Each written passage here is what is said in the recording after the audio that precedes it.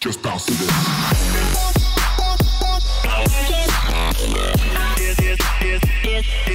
it going, everyone? My name is Brandon Clements, and welcome back to another tutorial where today we're going to talk about Cinema 4D and Octane and how to render out some headphones. So we're going to talk about some simple objects, how we can create those, and actually use deformers when we're modeling to get some really nice curved surfaces out of some really simple geometry. So hopefully you guys pick up some cool tricks and tips today, and of course we'll be looking at how to do another photoreal render. So without further ado, let's go ahead and jump into Cinema 4D and take it from there.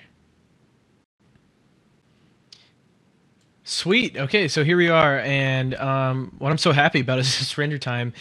So this is 1600 by 1200, and if you saw the other video, we did a little bit of optimization and tweaking, but we'll talk about that more in this video as well. But a minute 20 for this image, which is super cool. So let's take a look at the scene and how everything was set up. Let's see. This here can look kind of intimidating, but I promise it's not. It's actually incredibly easy how I set this up, and that's what I love about cinema is you can create some really cool stuff with a lot of the modifiers and a lot of the systems that they already have in place. So for instance, let's take a look at the headphones. Obviously I have a symmetry, which you can find right here, symmetry, and it is just mirroring over the Z and the Y, of course, for it's a symmetrical kind of headphone shape. And then we have a subdivision modifier, which can be found right here. Underneath of that, we have a group that contains kind of the magic here in this little tutorial, and it's using these deformers to get an awesome, nice curved surface, so you don't have to model all this stuff out. And not only that, it's non-destructive, so you can come in and add these deformers at your will, which you can find right here, and they will affect everything that is inside of the group. Okay, so it affects all of this right here, the headphone shape, which I'll show you here in a little bit, which is so simple. You're probably going to kick yourself if you haven't thought about using this method before. I know I felt that way. So, and then I also used a bunch of lofts to actually create these smooth shapes for the earphones or the headphones, or the the cover part, whatever you want to call it. So we have a group there that just has all the lofts, and you can see I collapsed one of them. I turned the stoplight off, and then just collapsed it so that I could add some tags to get the chrome piece on. So let's go ahead and recreate how we did this, and I'll just turn these off. And you can see this. This is it. This is everything. Pretty photoreal, huh? Look how great that looks. So it's a really simple shape. I started out with just a cylinder and did a couple extrusions and just went straight up with it. And all the work is being done with deformers. So let's run through my thought process of how I made these deformers, and then I'll show you real quick how to model all that stuff out.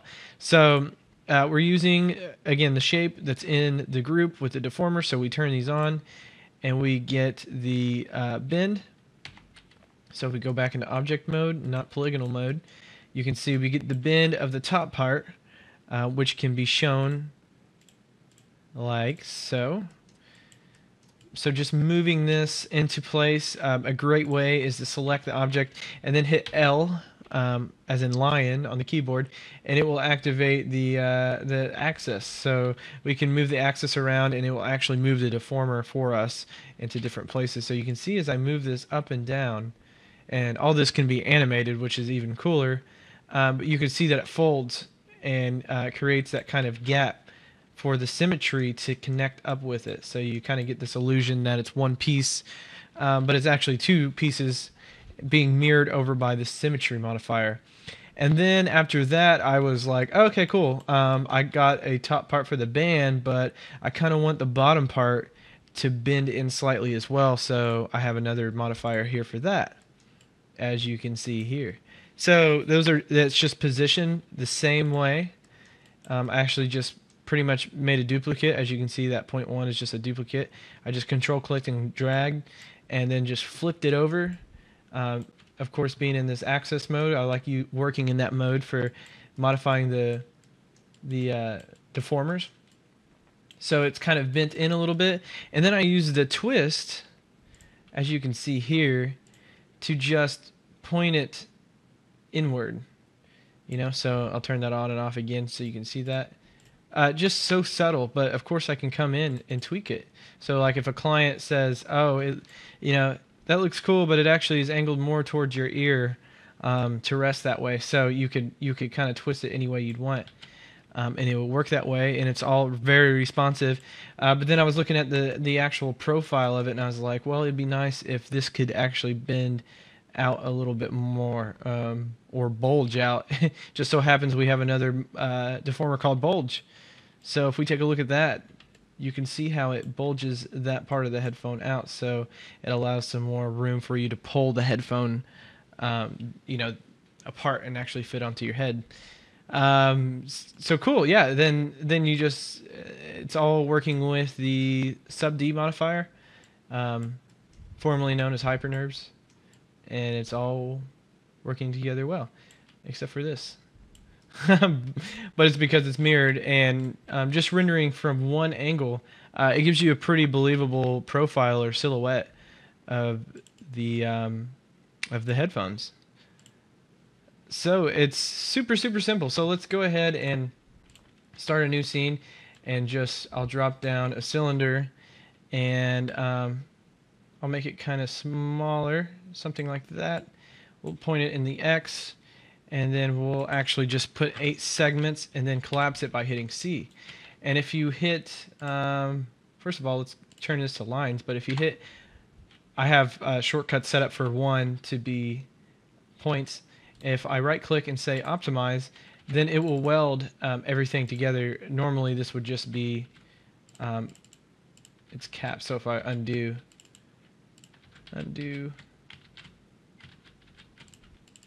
you can see that it's just basically a cap and it's detached. So using that optimize, it will weld based on a threshold of points on top of each other. So that works really well sometimes. And then after that, I just kind of blocked out the shape. I just extruded MT. M will bring up the modeling tools, and then T is extrude. So bring that up. Use your move tool to scale it in, and to actually zero it out, you can do it down here hitting 0, and now it's perfectly flat, and bring it up. Okay, so we're just working super simple, just to get the form and the silhouette. So MK, I'm going to change this to loop to use my knife tool. Another great way is if I know it needs to be this height, I can hit U on the keyboard and then hit B to select the rings. So you can see B, as in boy, is ring selection. And then I'm going to right click and I'm going to say connect points and edges, and I can repeat this operation to get an even number of spans across the earphone shape, or the headphone shape, sorry. And then I'll go ahead and hit spacebar in polygon mode to paint select this, and then I'm going to hit MW for extrude inner. You know, and then you can just kind of keep going with this, and you know, extruding. I'm not looking at any reference, but you guys get the ideas of how I actually got the shape for the Beats headphones and stuff. So yeah, you can use that as a shape, and then I'm just going to go ahead and put this into a null. So hitting Alt G, it's now a null, so I can start adding all my deformers. And by holding shift, if I have that null selected, I can add, let's say, the bend modifier, for example. And you can kind of place it under this and say fit to parent. That's a great way of just snapping it into position really quick, and then we can, of course, bend this over.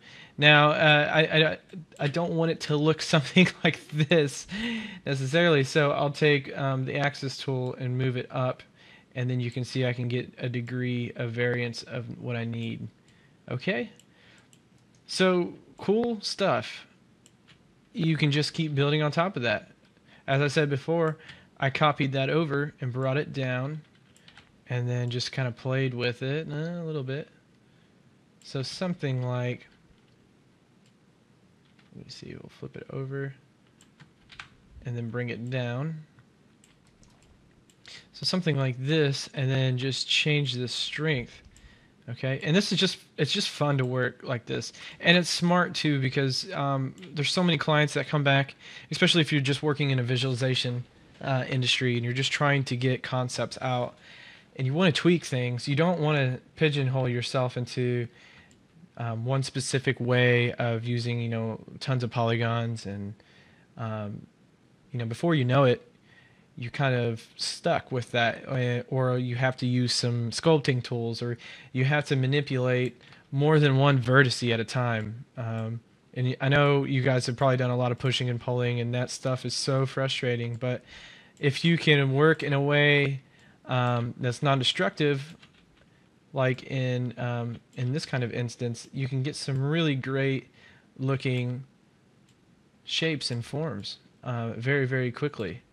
Okay, so that's just kind of a rundown, and you guys can you guys can totally see how this was created. I mean, it was a lot of tweaking, I'll admit, for sure, to get this to be as photoreal. Well, not as photo. It's not super photoreal. The render isn't, but to be able to trick you at first glance.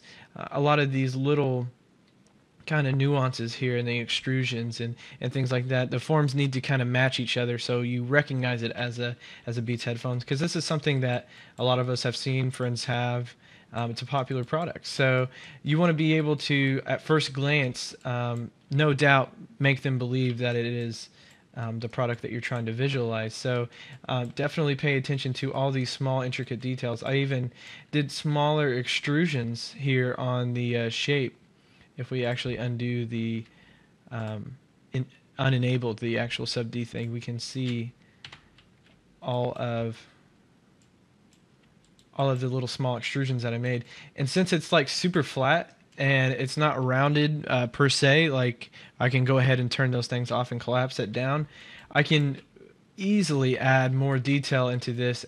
If it was like a curved surface that was frozen per se, no, that would be so much harder to go in and actually draw all that detail. It'd be something I'd have to do manually by using the knife tool. Okay, like just going in and drawing, you know, on top of this curved surface, you know, and making cuts, and that's not fun. No one really likes that. So if you can keep it super straight up and down, where you can just say, you know, I want to take this loop here and I want to make it flat again. I can come down here and then maybe add another loop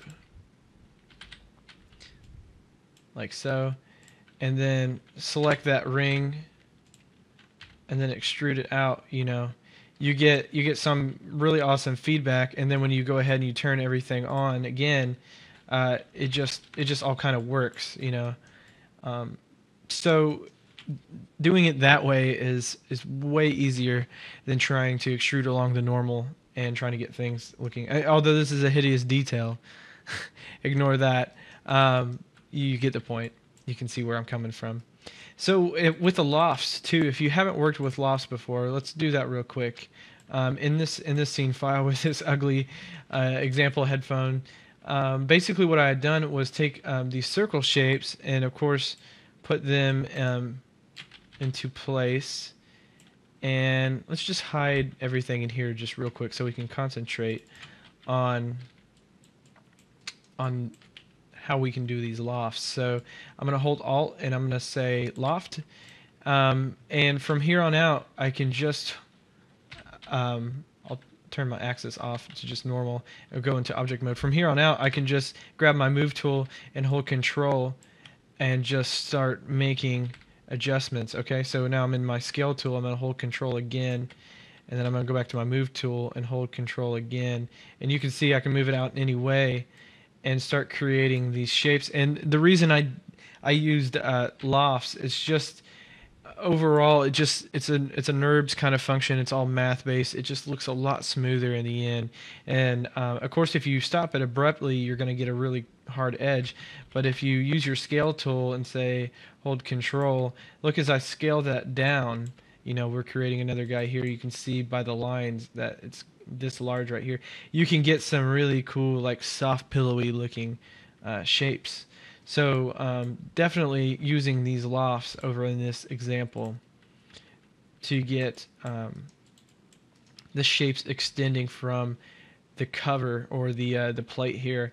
It was so much easier, and of course it's all non-destructive. So I can come in here to the ear cushions, and of course I have multiple NURBS curves going and lofting between these shapes, but you know it doesn't take long for me to find where I'm at in that stack. So I got my scale tool out, and you can see where it's updating at. So I can move it.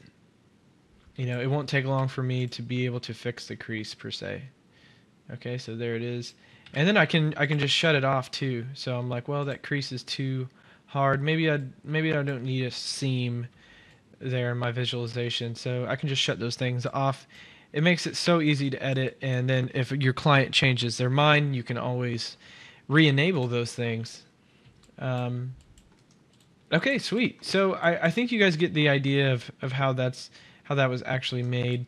I'm just not going to save this. I'm going to reopen my file again, so we can talk about some of the shading here that I did in Octane. So it's basically a sky object, which you can create here in the live viewer window. You can say objects, and then you can create any of these Octane little handy dandy preset things. So the Octane camera, you click it, it creates an Octane camera with a tag, and same with the area light. And then they have this awesome targeted area light, which I used here, and it's already got a light target from the beginning, from the get-go. I got 2 of them right here. So in the scene, if I back away from the camera and I unhide these, but with the stoplights, you can see I got a larger light. It's actually not that large. Everything's to scale. I don't think I mentioned that a lot in my past tutorials, but scale is huge when it comes to photorealistic renders, because if your scale is right with your headphones and the lights are scaled to close to real world dimensions of what an actual softbox or a source would be, then when you go in and actually use your cameras, I have like an f-stop at 2.8, and you get a really believable photo real look. It just all kind of works together. There's really no one thing that's going to help you create photorealistic renders. It's a multitude of things that you need to be aware of and pay attention to. So I got this kind of backlight. If we check out the settings here, you know, it's pretty cool and low intensity. And then the one in the front, again, very cool. A bluish color. What I mean by that, if for some of you who don't know the Kelvin scale, and then a higher intensity, and it's farther away, so it's producing kind of an overall softer look. It's also larger, just by a bit, maybe. Yeah, you can see just a bit, 60 centimeters, and then an average of 40 or so for this guy, and then the floor is just a normal plane with this floor material, which, again, nothing crazy here. The roughness is brought up to get some diffuse reflections, and then just bringing down the color there, so that energy is kind of bouncing back out into the scene. Because with white objects, I see this all the time. People will ramp this all the way up to 100% white, and there's no such thing as this 100% white in the real world, and there's no such thing as 100% black either. Granted, if you're talking about something out in space or a vacuum or whatever. But other than that, here on Earth and in the real world and what your clients are going to want, there is no such thing as those 100% whites and blacks, because they just overall do not help your scene. They kind of create this fake look, first off. And the same goes with when you're creating like things that are really red. You can see here the saturation is high. Overall, if you look at a lot of their marketing materials for these headphones, super saturated images and very contrasted. So the reason why I have saturation as 80%, it was just kind of a creative thing, but usually I don't go above 70, or I don't go above like 65, because things in the real world really aren't that saturated, and I think it gives away renders from the get-go. Now, of course, there's a difference between a photo and a difference between a film look or a grade. You know, you see a lot of these nice photoreal images, and you're like, oh, well, these look real. But it's treated as if it was filmed from a camera that an editor would take into post and then grade in something like DaVinci. You know, it has an overall kind of look. It's all graded a certain way. So think about that too when you're creating your images. And if you're going into post, plan your attack that way. And specular, I lowered it because it was picking up a lot of reflection off of the environment. So lowering that in the vibrance here helps a lot. And then roughness, it's very reflective just because for the sake of being reflective for the render. Now, I probably wouldn't use, there's really not going to be a surface that's that smooth in the real world to where I would have this number down, but it was an artistic choice. So let's go ahead and fire up that live viewer and take a look at what we're doing here. So let's see, it looks like I got it down here, and we'll send everything off to Octane.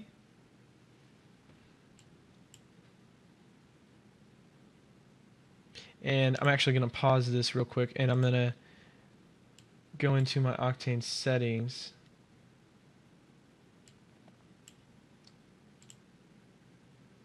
And I'm going to keep my priority at low, just because I'm screen capping all this stuff at the same time. Okay, so don't want to be too brutal on my graphics cards. And it looks like my textures aren't popping in. So let's go ahead and see what is up there. Reload. Okay, so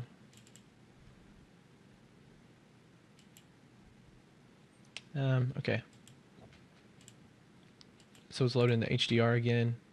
Sorry about that. Go and find the HDR. Let's see. Here we go.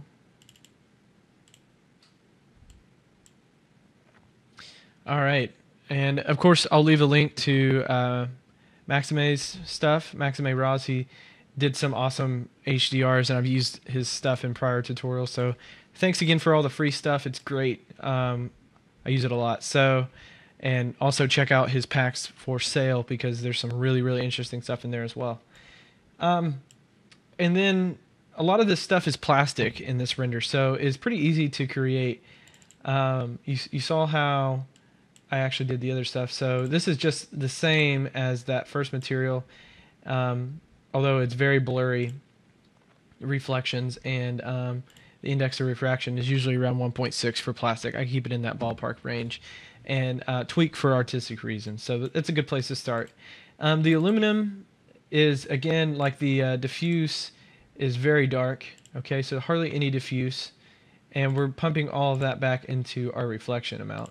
Okay, so you can see I've tinted it just a little bit, and then our roughness is brought down, so it's pretty clear. Now, if I bump this up, you can see it gets more blurry, more diffuse, and as I bring this down, you can see very chrome-like. Okay, so it's somewhere in the middle, somewhere where I feel like it's blurry enough, but you can still see some types of detail in some forms in that reflection. And then the index, of course, is at 3. It's higher because it is a metal, so it's very reflective all over. The chrome is similar, 4 in the index of refraction, and again, very super sharp reflections, and diffuse hardly any. And then I use something pretty cool for the ear parts. Let's see if we actually look at the cushions here. You can see in this render, it's very bumpy, and something that you'll notice in Octane, something that I noticed, is when you actually have a material that's bumpy. Let's see, we'll look at the actual under here on the normal. when it's something bumpy like that with this leather texture, for some reason my textures aren't loading in, so just real quick, let me point it back. So something that is bumpy like this in Octane, you kind of lose like the sharper reflections, and it's true in the real world. What creates blurry reflections is a bumpy surface. But for my artistic reasons, as I've said throughout this video, I wanted to have kind of like a plastic coating over top of that leather. You know, it's something that would like tear away from these headphones in the real world. So I used a Octane mix material.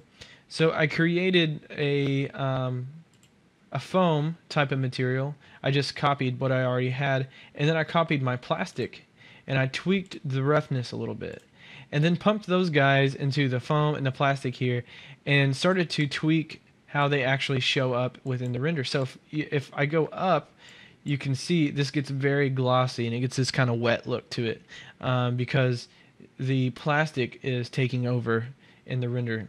But if I bump it down to where it was, you kind of get the softness of the diffuse reflections, but you get a little bit of highlights and a little bit of reflections from that plastic that I had copied over and named mixed plastic. So mixed materials are awesome inside of Octane. You can do some really great things, especially with metals. And we'll take a look at those in some other tutorials to come. I have a lot of great things planned for that. Let's take a look at some of our settings here. We'll go to the live viewer, or we'll just open our settings. And I talked about we'd take a look at some of the optimization stuff that I'd done. We had spoke about it a little bit before, but it's good to just refresh and take a look at this. 2048, again, kind of a recommended sampling rate. Diffuse depth of 4. I just kind of ramped it up from 0 to notice any change, and I stopped at 4 because I didn't see any difference between 4 and 5 really, which was similar to the interior that I'd done before.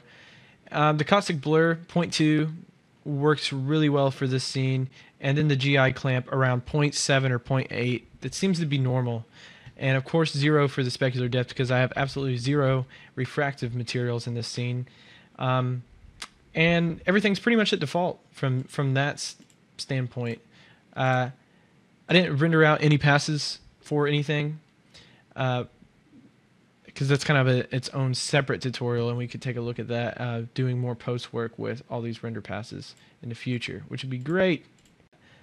And I think that pretty much wraps up this tutorial of how I created these headphones. Now, we didn't take a look at the camera tag. Well, let's do that real quick. The f-stop 2.8, like I mentioned before, helps a lot in terms of if this was really a lens that could get down to 2.8, like a nice macro type of lens, you would kind of get a shot similar to this in the real world. And of course the focal depth, again, if you hold control and middle click on the live preview, you can switch your different focal points in and out. So you can see here now this is in focus, and you can see that this was changing as I was clicking. And then I like to use this aperture edge. You can see at 1, it still has a good look to it, but piping it up to 2, you get some really cool bokeh effects. So a little artistic choice there on the HDR with a lot of these high values that are appearing in the render. So just something that's kind of cool to use. I use that from time to time. And then I didn't do anything with the camera imager or the post-processing. So that pretty much wraps it up for this tutorial. Again, if you guys have any questions, please leave them in the comments section below. I'll try to get to them the best I can and answer those. Leave a like for this video if you liked it. If you didn't, sorry. Let me know why in the comments below. And then check us out on Facebook, Instagram, Twitter, all of our social media hooks. Give us a shout out there as well. Thanks again, guys. I really appreciate it, and we'll see you in the next one. Take care.